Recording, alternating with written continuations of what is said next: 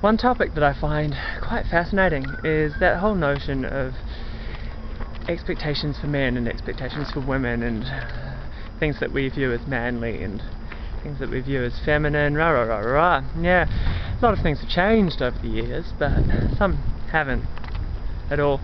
And I cry easily. I cry at the drop of a hat. I'm quite a sensitive guy. I just am. I'm totally at peace with that though, and yeah, I don't think it makes me unmanly. In fact, I think it requires a lot of strength, which is seen as a manly quality, to be sensitive despite society's expectations to be otherwise.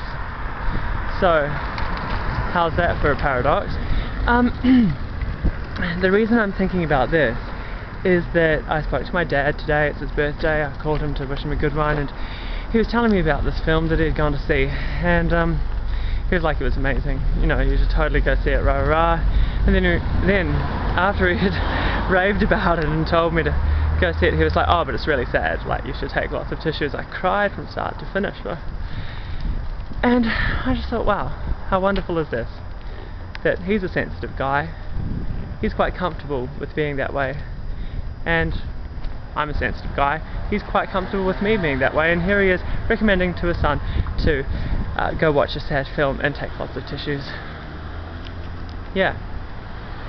Men are probably not the target market for that film, but there's always going to be some men who love that kind of thing, right? I don't think we should be seen as unmanly. It's just the way I feel about it. But there are other people who feel that way too. My dad's one of them, and I just feel blessed to have him as a father. How many dads are there that recommend to their sons to go see sad films and cry? Yeah, too few.